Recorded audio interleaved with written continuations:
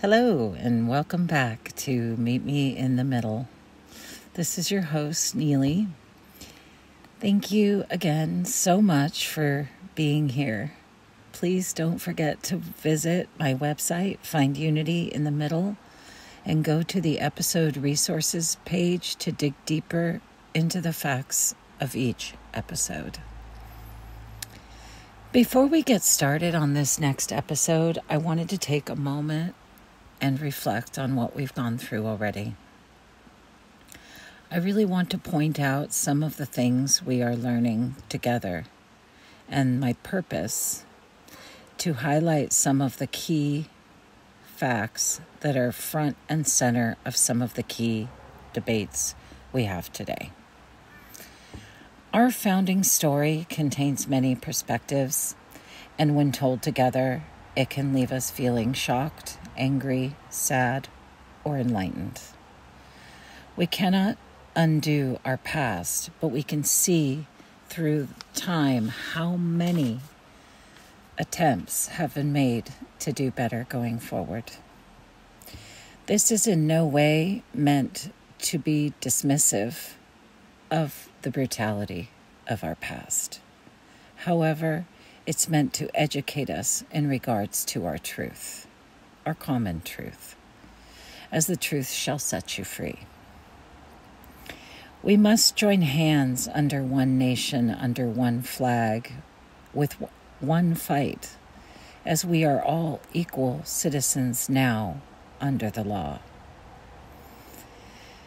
We have a great foundation that was carefully designed to empower and protect us all as citizens.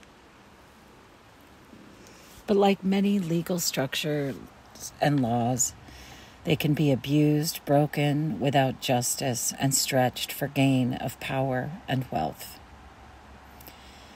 The elites of our society, also known as the 1%, are driving our division, and we keep backing it over and over. The media is driven by ratings and sensationalized headlines, which increase viewership, the lifeblood of the media industry. These industries are also run by the elite. Powerful companies and industries influence political agendas through lobbying and also run by the elite. We must join in the battle to claim our power, the power of the people. The power we hold was designed to withstand any one term or any one bad leader. Our country is not about the person who runs for office. It's about the power we transfer to that seat and in turn, the person we elect to sit in it. We've gone through the founding documents which lay out our structure and gone at least 2 levels down into how our government works. In our founding, can you find politics and religion being designed as the driving force of policy and government? Our claims of protection, a deity, a god, came at times of war to claim supremacy against our enemies. The first time was during the Civil War to claim slavery as immoral and unholy. The second was during the Cold War to claim Russian oppression was guided by evil forces and that the United States is against that evil, and we as a righteous nation of freedom fighters will prevail. So I feel like the more we understand and dispel some of the founding myths, the more power we as a people claim together, as we are the power that is protected under the Constitution. The protection to practice any belief and the protection to gather and protest as a body are all part of that right. However, when belief and association intermingle with our governance, that is when the threat against our union is visible to all.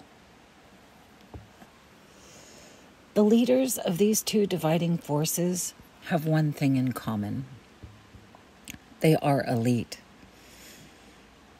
They're the ones who put out the messages and campaigns to drive fear and anger and division.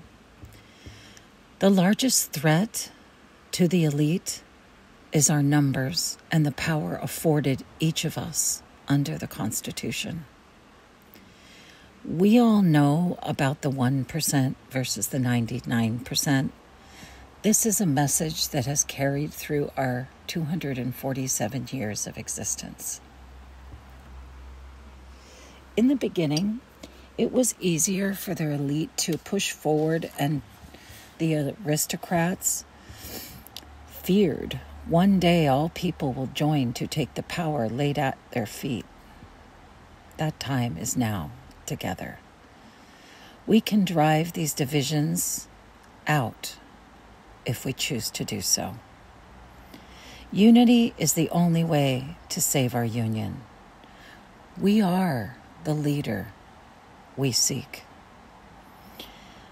Balance is key to holding our country together. Compromise is the daily job of our leaders.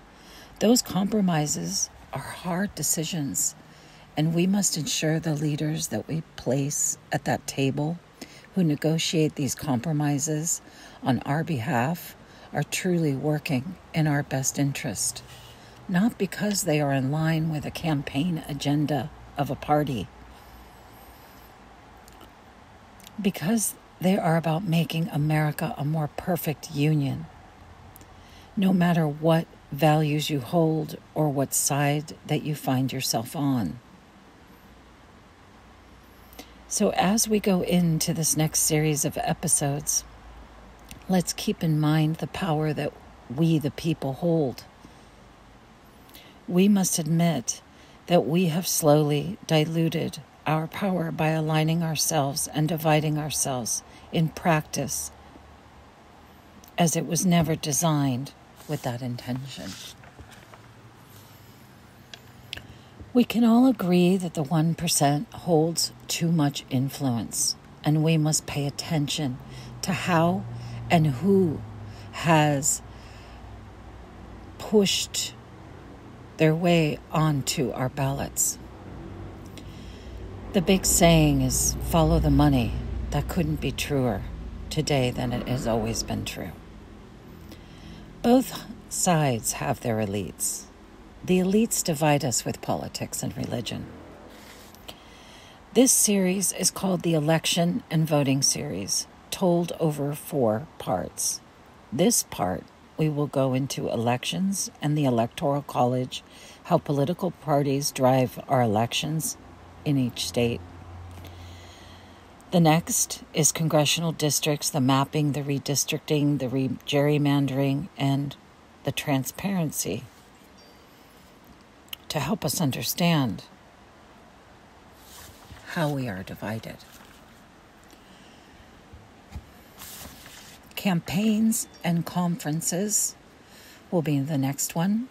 This will include lobbying and campaign finance, laws and practices across the states. The last is voting, which we will include voter registration, voter laws in the various states. This section or series is all about the most important part of our participation in self-governance. Understanding this at a city, county, state, and country level will empower us all to make better choices in the future. So let's dive into it.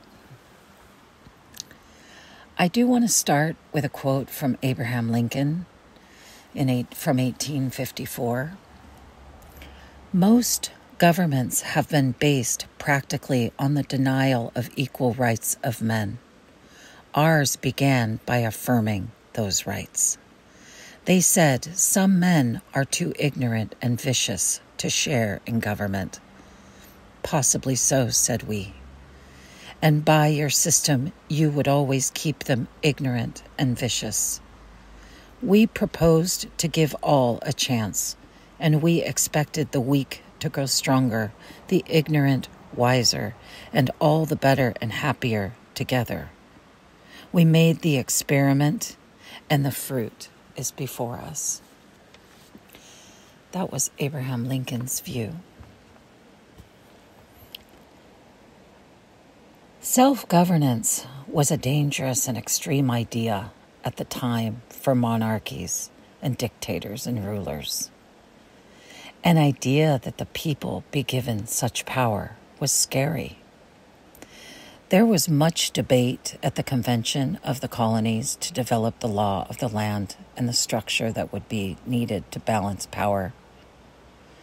We are a representative democracy, a constitutional republic. The Constitution was designed to hold. The framework and design of how our participation would be practiced, the protections required to be set to ensure self-governance would hold our union together forever, this was a key topic when drafting our Constitution. Our guiding principles are rooted in liberty and justice and freedom for all. This wasn't for all until 1965. That's just a fact. So only 58 years since having passed the last bill that ensured every citizen had the right to vote, which means every citizen given the power to choose our path forward. Only 58 years. And why do I say that? Because not all people were seen as equal participating citizens of the United States until 1965. Is it working? Have we really made it easy and free for all to participate? Let's find out together. The Electoral College was put in place for one election every 4 years.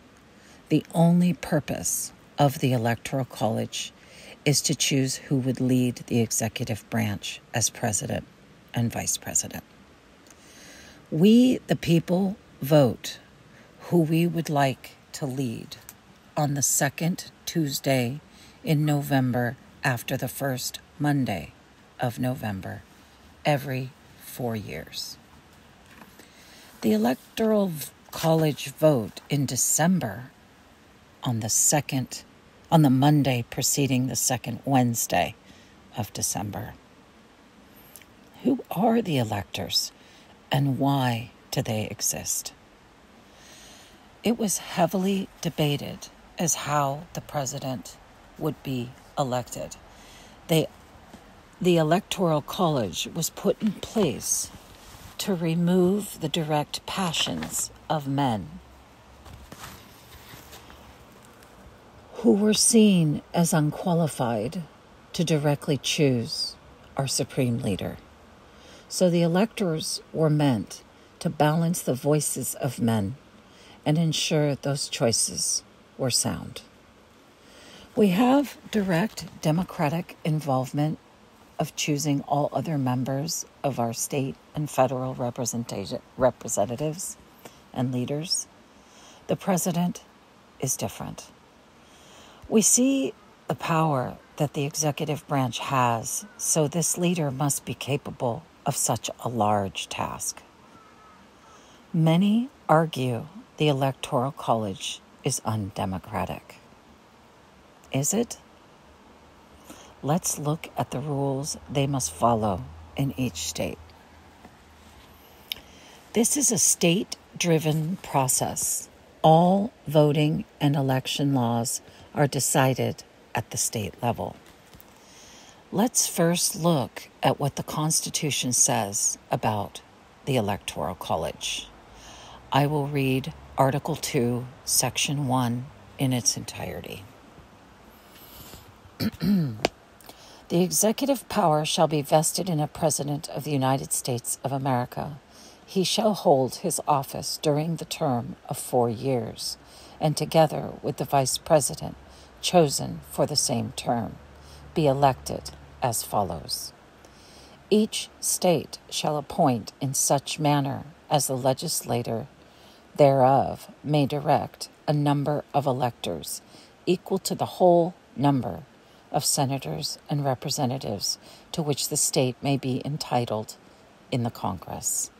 But no senator or representative or person holding an office of trust or profit under the United States shall be appointed an elector. I do want to stop there for a second and talk about our electors. There are 538 electors in America. That is the maximum number that will ever be. This is directly tied to the census and the districts. Every state gets 2 senators, so that's 100 electoral votes. That leaves 438. 3 electors were assigned to the District of Columbia, so that leaves 435 to be allocated based on the census.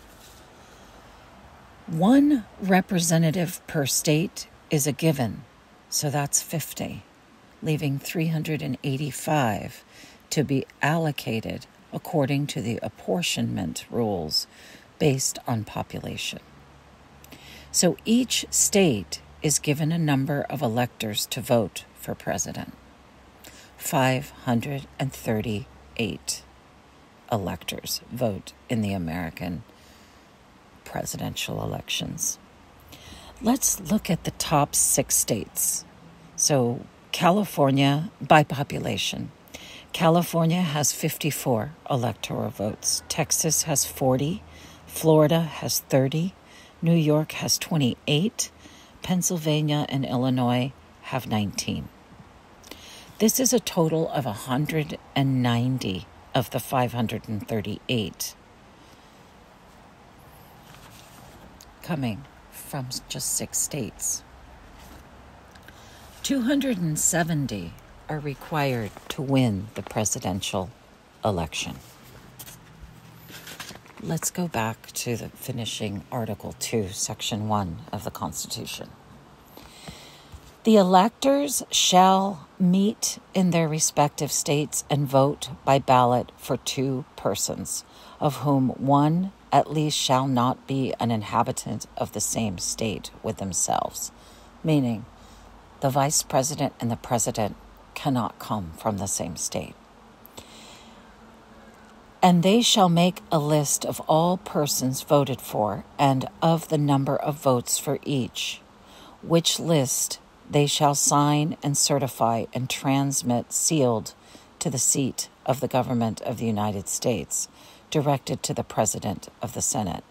The President of the Senate shall, in the presence of the Senate and House of Representatives, open all the certificates, and the votes shall then be counted.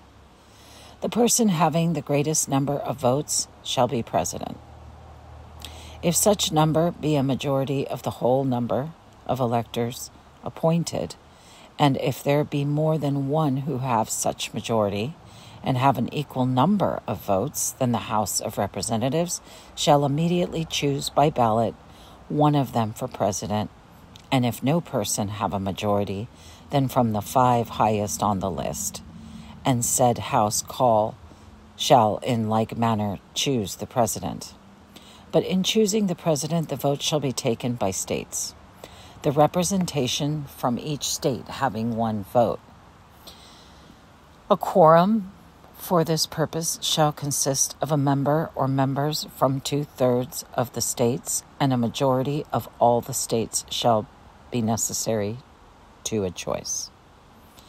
In every case, after the choice of the president, the person having the greatest number of votes of the electors shall then be vice president.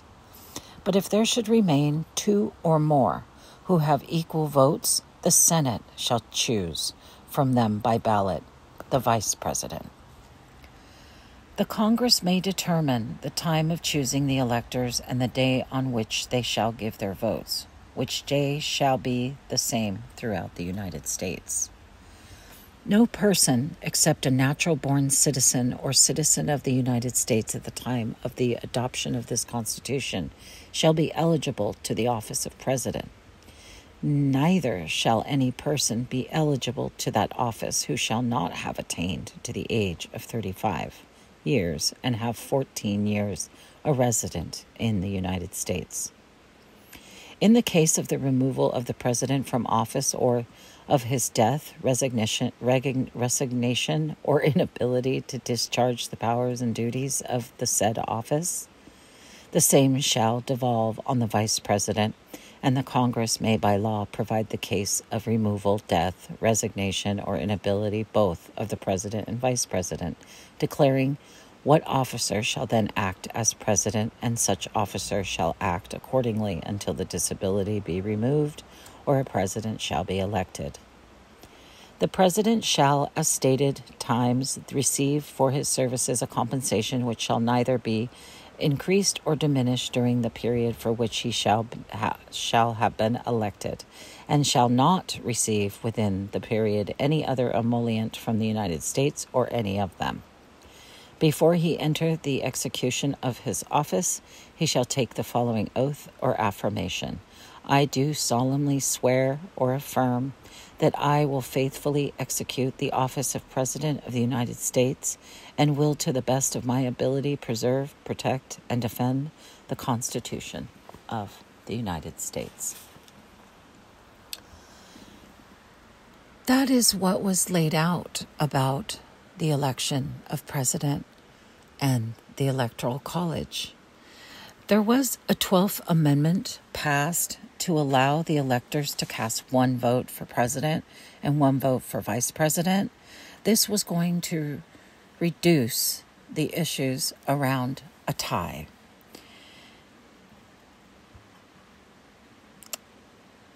The number of top candidates also was changed from the top 5 to the top 3 in the event that the Congress had to choose the president or the vice president.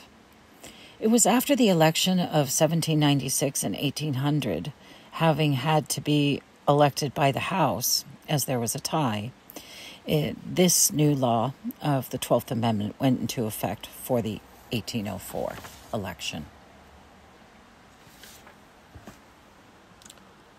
The debate on how electors would be chosen,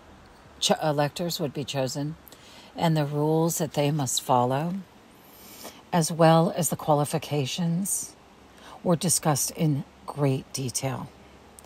And as the number of electors were guided by the Constitution only through the every 10 years in a census. However, the practices of the appointment and rules and laws of those electors are decided by the states. There have been various modes of this selection were adopted for the appointment of electors in each state, and from the beginning it was different to how it's done now. But the different modes of electing the electors or appointing the electors, some of them were done by the state legislators. They chose the electors in both houses. Some were by vote of the people at the state level. Some were by vote of the people at the district level. There was a combination of the people and the legislators.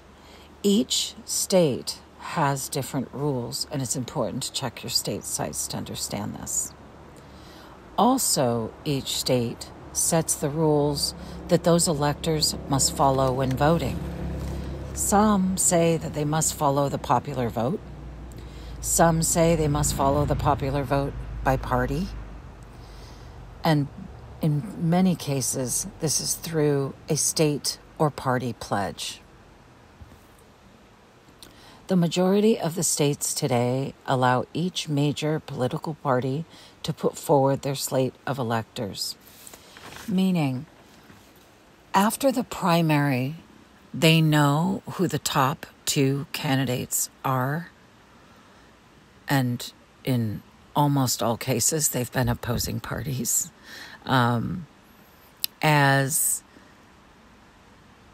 the parties then put forward their number one candidate from the primaries.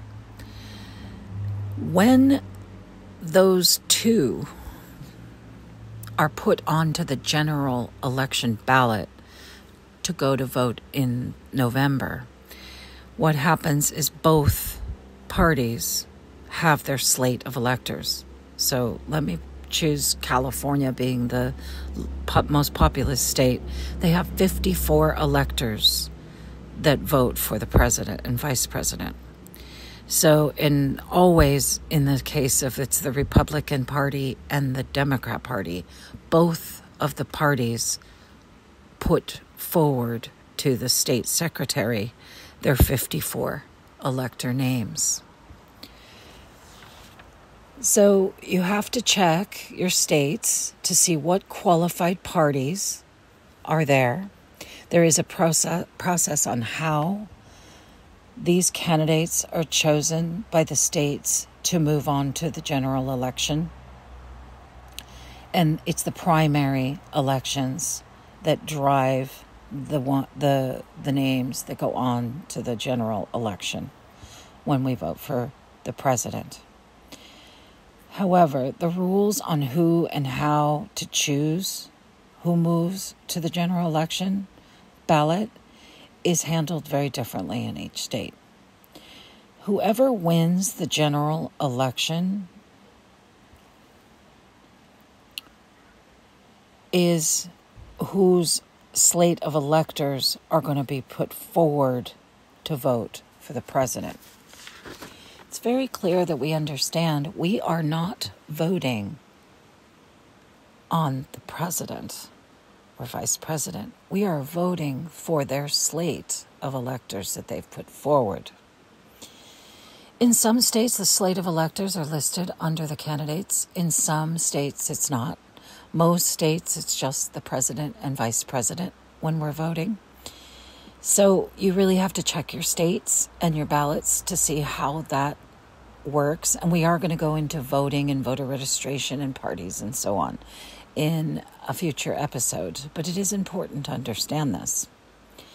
There's only one real difference of how the elector votes are counted, and that's in Nebraska and Maine, where there is a slate of electors by district, assigned by district, after two electors that are sworn to follow the popular vote of the state, and then the other electors in each district will cast a vote based on the popular vote of the district. This is the closest to what the founders intended for the Electoral College. All other states have a winner-take-all method. So in California, for example, all 54 votes will go to one candidate.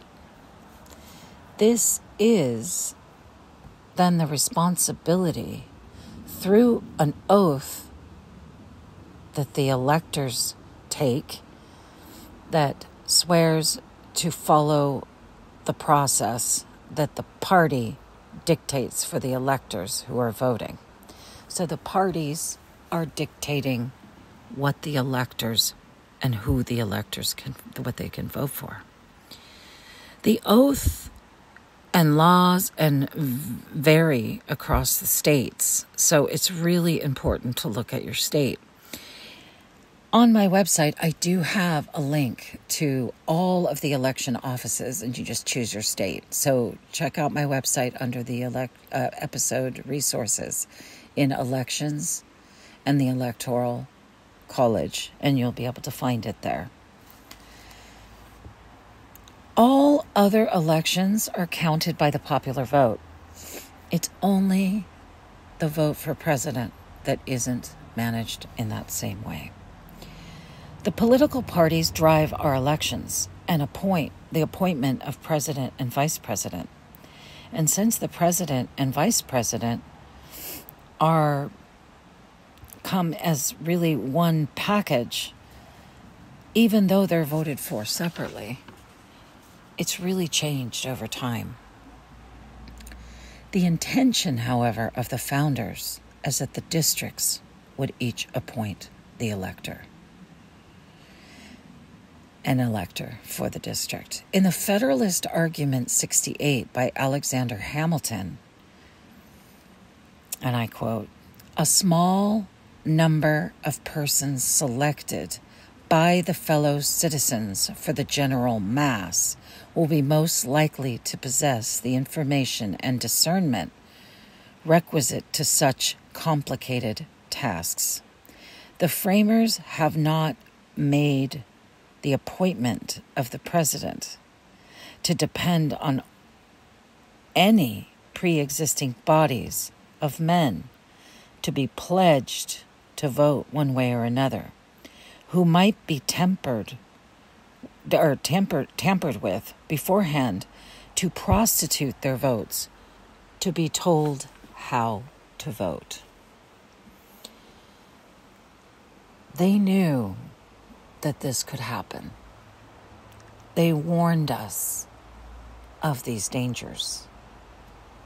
But they have referenced it, the first instance, immediate act of people. And regardless of these worries and concerns, here we are, political parties driving our elections. Electors were supposed to be elected to that position by the district, as intended. However, this task was delegated to the states, and most of the states have adopted the party slate of electors process, which is discussed in the U.S. Supreme Court opinion in 2020, when the court cited John Jay's view that electors' choices would reflect discretion and discernment, reflecting on the original intention of the framers. A U.S. Senate report in 1826 critiqued the evolution of the system that was developed.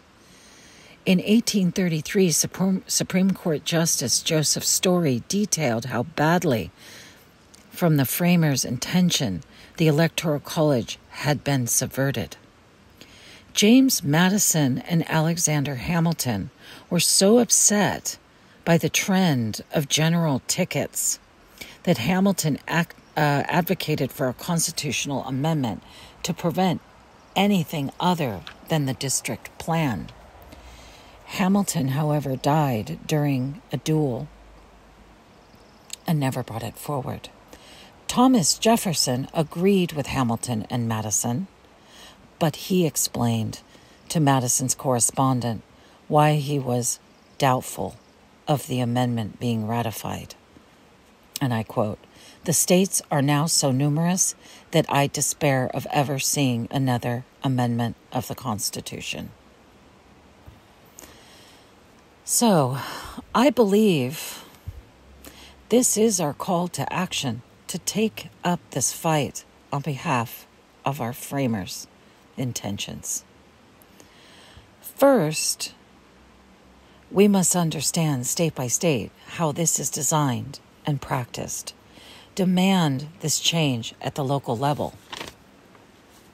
To get this changed at the state level, as a constitutional amendment may prove to be harder in this subject.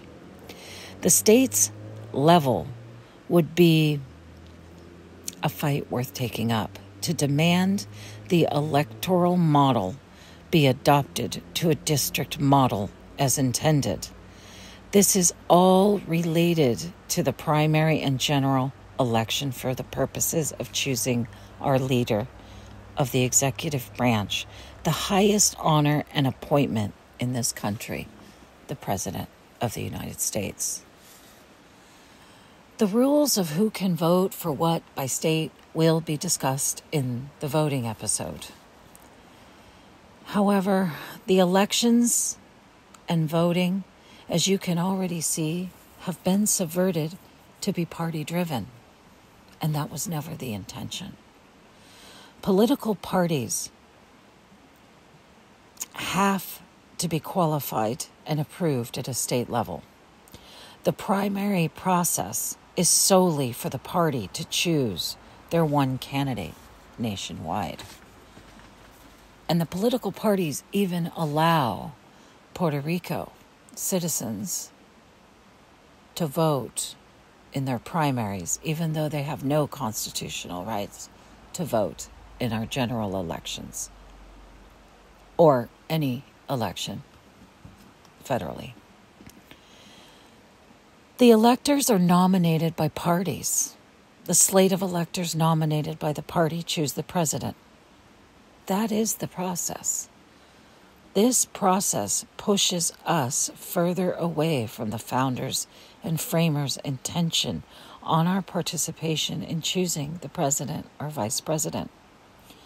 All other elected officials are done by popular vote by the people. Once the general election is done, each state must send 7 certificates of ascertainment, each listing their pledged electors and the total each candidate received in the general election.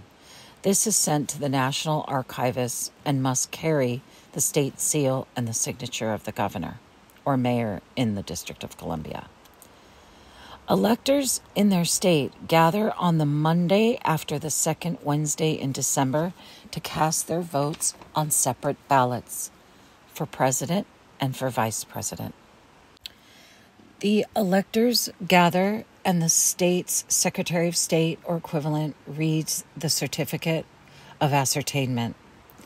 The attendance is taken, vacancies are noted in writing, then the selection of president or chairman and sometimes vice chairman to preside over the meeting commences.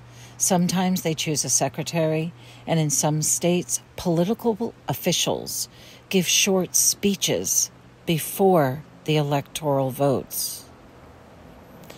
They choose 1 or 2 tellers who will tally the votes. Each elector is given a ballot for president, and then each elector is given a ballot for vice president. By law, under the Electoral Vote Act, each elector must complete 6 certificates of vote. Each certificate must be signed by all electors.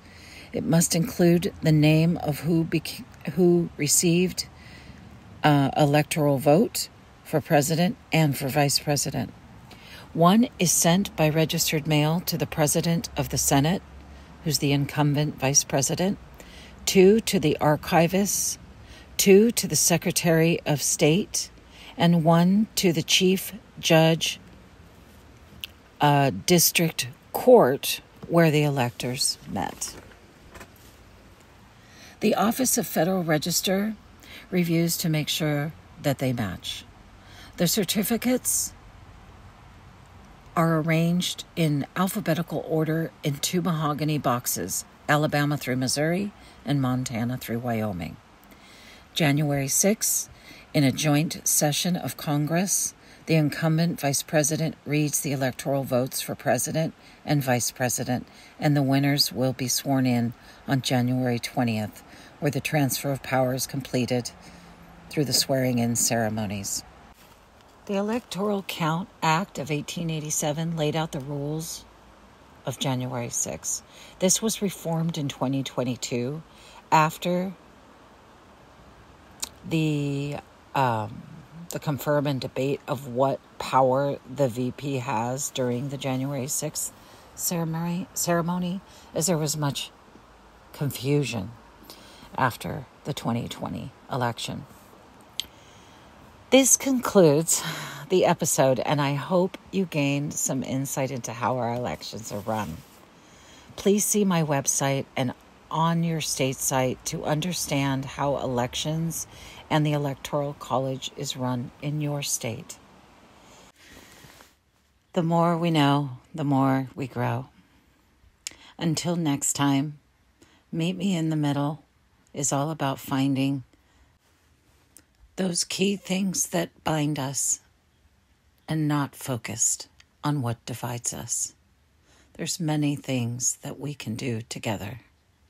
And until next time, meet me in the middle. Please visit the website, like, share, wherever you listen to your podcast. Thank you.